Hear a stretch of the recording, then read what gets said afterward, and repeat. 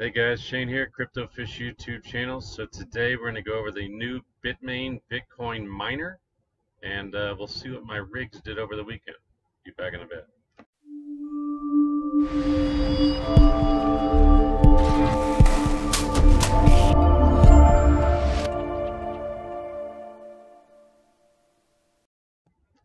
All right, real quick before we go on, I have something going on called Bitcoin Fridays, where I give away Bitcoin every Friday. To be eligible to win, you have to be subscribed and you have to hit that notification bell below. Hitting that notification bell will also let you know when the Enter to Win video comes out. All right, it only takes a second. You got a chance at free Bitcoin. You got nothing to lose really. So just subscribe, hit that notification bell, and you'll be notified when the Enter to Win video comes out. All right, let's see what Bitmain is up to. All right, so I don't know if y'all have heard it or not, but Bitmain is at it again. Bitmain to maintain mining monopoly with the new 7 nanometer ASIC chip. September 21st, Jihan Wu, the founder and CEO of the mining giant Bitmain, announced the launch of a new 7 nanometer application-specific integrated circuit, or ASIC, chip at the World Digital Mining Summit in Tbilisi, Georgia. Bitmain claimed that the chip will provide many efficiencies that have not been found in the previous mining models. Of late, the cryptocurrency mining space has been experiencing a lot of activity, with the announcements by Bitmain competitors Bitway and Bitfury earlier this week. Bitway announced the launch of the WhatsMiner M10, whereas Bitfury revealed it is bringing a 14 nanometer mining chip to the market. Some even thought that Bitmain's monopoly could be broken by these revolutionary enhancements until the leading company made its own announcement. However, Samson Mao, Blockstream CSO, released a series of Twitter posts to dig further into the situation of Bitmain and its announcement of the new chip. Blockstream is a blockchain security firm that has been in a feud with Bitmain for a long time. In his first tweet, Mao wrote, "Let's take a closer look at Bitmain's announcement of WDMS mining conference for their next-gen 7 nanometer ASIC chips. To most people, this may seem like a big deal and good news, but actually the announcement shows things aren't looking too good for Bitmain."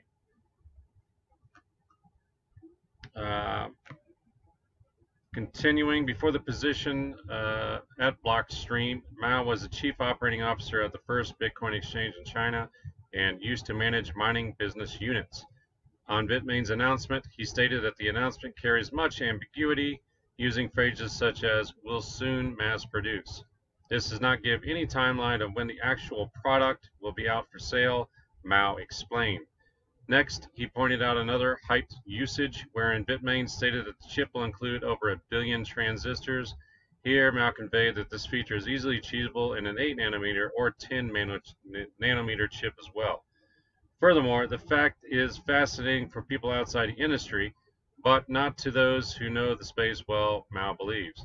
He took a shot at the marketing schemes of Bitmain. He cited an example from earlier times when Bitmain touted its S9 chip to have 75 terahash efficiency. However, the miner itself ran at 98 joules per terahash.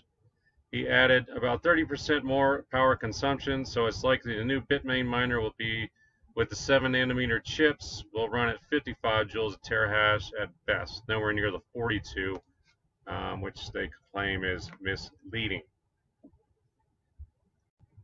In later tweets, the CSO concluded the chip is not going to reach anywhere close to 42 joules a terahash. That's basically 42 watts a terahash, and is going to be an expensive production.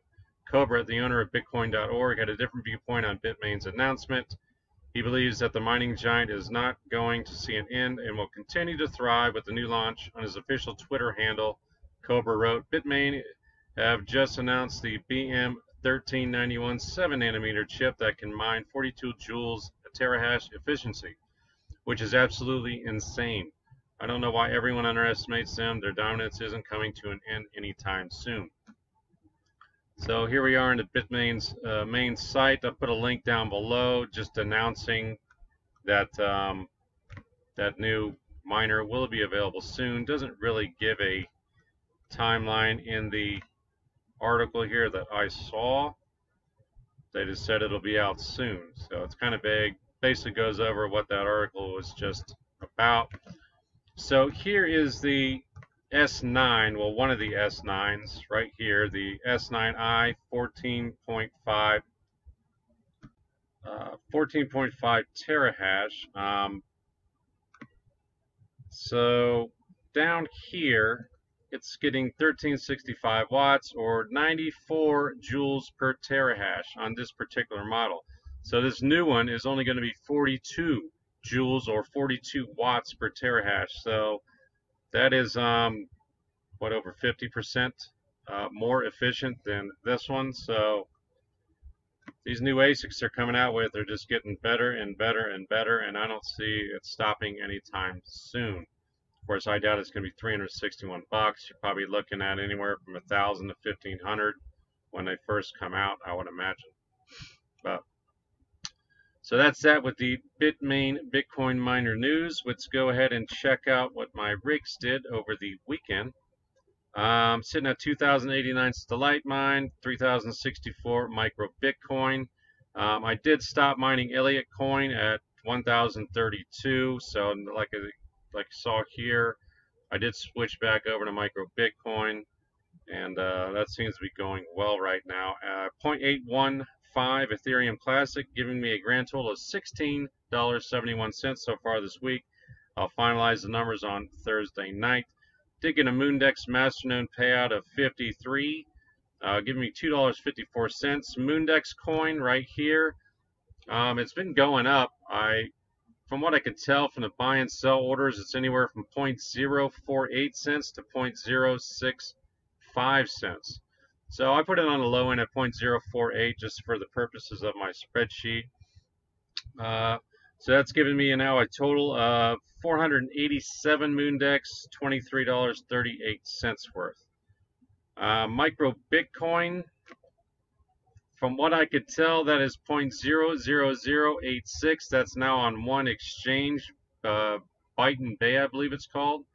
And from, like I said, from what I could tell on that, that's how much that is. So that's at 264 so far this week. Total micro Bitcoin is 11,015 or almost $10 worth, about $9.47. Total value mined $634.06. I haven't updated these numbers. Bitcoin right now is about $66.50, so it's about $100 off. So it's down a little bit, but not too much. So I should be beating my last week's weekly mined number. What was it? 2172 last week. So I should pass that up with that Moondex Masternode payout. So I guess that's going to be it for today, guys. If you have any questions or comments, put them down below. If you're new here, be sure to subscribe, hit that notification bell. And with that, guys, I will see you in the next one. Take care. Bye.